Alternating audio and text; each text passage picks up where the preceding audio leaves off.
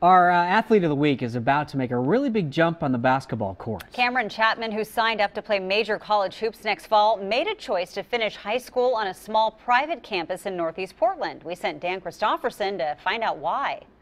At tiny Columbia Christian School, tucked away off Northeast Gleason, it's hard to miss the big man on campus. He's like a Goliath, like a gentle giant here. And on basketball game nights in modest gyms at the 1A level, 6'8" Kameron Chatman is truly a man among boys.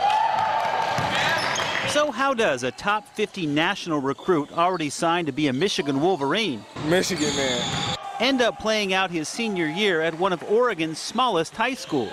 It wasn't really a sports move. It was more of an academic move to get me ready for college next year.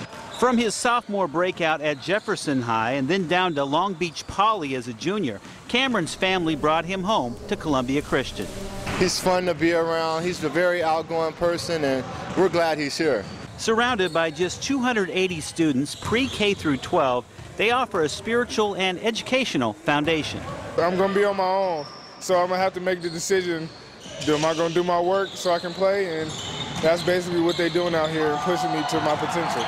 In 1A hoops, it looks like an unfair fight. Kameron and good friend Ark Mertection, 6'8" twin towers, shot him to 15-0 in league, favored to take state. Lachey Chatman can't wait to watch her son take that winning edge to Michigan. He's going to a wonderful school, so when he walks away with those papers, that's going to be the most exciting part of this whole adventure. And he'll make that big jump from Columbia Christian, proud home of the Knights and their basketball Goliath. Dan Christopherson, KOIN 6 News.